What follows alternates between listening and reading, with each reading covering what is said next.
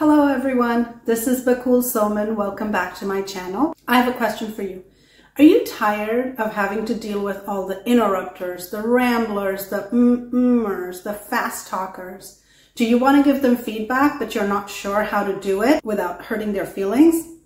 If this is you, you can't afford to miss this video. But before we get started, I want to give a shout out to Jennifer Aguilar. She left a beautiful comment about my previous video, 6 Tips of Becoming an Effective Speaker. If you missed it, make sure you take a look. She also left a follow-up comment, and she was wondering how to go about giving feedback to people who veer off those best practices. So Jennifer, this video is going to be all about that, and I hope you like it. All right, so you know who these people are. You want to give them feedback. You're not sure how to do it. There are some things you need to consider before you jump headlong into telling them what they're doing wrong. First, is your feedback solicited or unsolicited? Solicited feedback would be when somebody comes up to you and says, hey, I'm giving a speech next week. Can I run it by you and see what you think? Let me know how I can make it better. You're on solid ground. They want your feedback, right? Most of the feedback we give, unfortunately, tends to be of the unsolicited variety. This is where you need to proceed with caution. It's not that you can't give feedback, you have to be careful. You also need to think about what the motivation is behind that feedback. Are you doing it because you really want to help enhance the communication between the two of you? Or are you doing it because you're kind of just trying to point out what the other person is doing wrong and somehow kind of showing how you're better than the other person? If it's the latter, don't say anything. Close your mouth, move on. It's not going to be constructive. It's not going to help your relationship. You also need to think about the trust that is already built into the relationship. If there is a lot of that, then your feedback is going to be better received. Another factor to consider is the power balance. Whoever you're talking to, do you both wield the same amount of power in that relationship, or is it very skewed?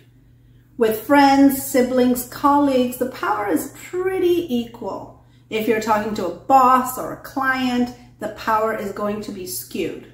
It's not that you can't give feedback, but you have to be more diplomatic and you have to be more thoughtful about when and how. Another thing to think about is how often that behavior happens. If it's just a once in a while occurrence, of course you're just going to let it go. But if it's chronic, you do need to address it. Because over time, those little breakdowns tend to become a much bigger problem. Okay, here are the questions you need to ask yourself. Should I give feedback? When should I give feedback? How should I give feedback? Well, let's get started. Here is a visual that really helped me organize my thoughts around this. It is divided into 4 quadrants, and there are 2 variables, the closeness of the relationship and the stakes of that particular conversation.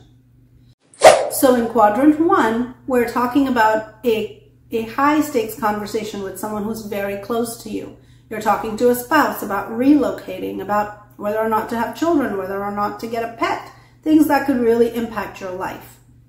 So should you repair? Yes, absolutely. When should you do it? Right there in the moment during the conversation. You can't afford to get that conversation wrong. How should you do it? You could use either a direct or an indirect, a more diplomatic style, depending on not your preference, but the preference of the person you're talking to.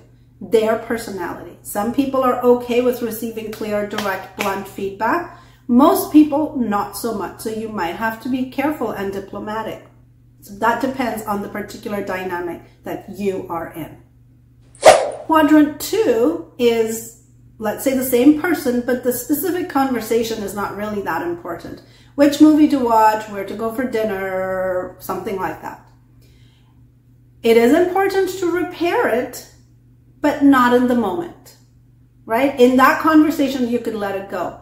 But you can't let it go every time, because over time, these little breakdowns, these little frustrations build up and become a bigger thing. Additional layers get appended to it, right? It's not just about what you're saying. It could be about what it implies. You don't care about me. It's always about you. You are not thoughtful. You don't love me, whatever it is, right? Additional layers get added to it. So you do need to repair it, but not necessarily in the moment. Again, the style, direct or indirect, is going to depend on the particular dynamic.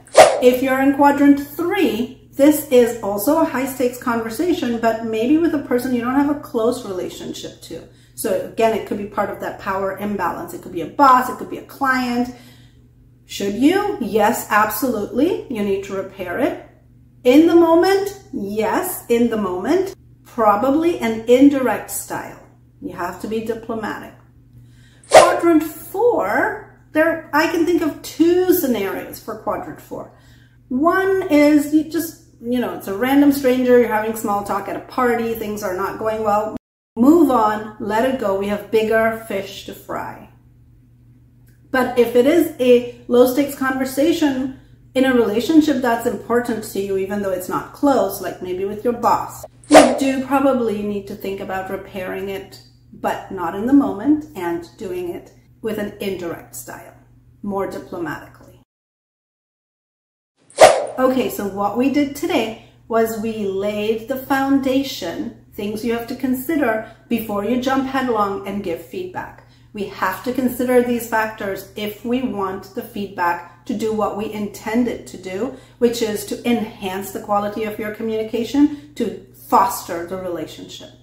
Next time, we're going to go into the specifics of what you could say, whether it's a direct style or an indirect style. So don't miss it. As always, don't forget to like, comment, and subscribe. Thank you all. See you next time.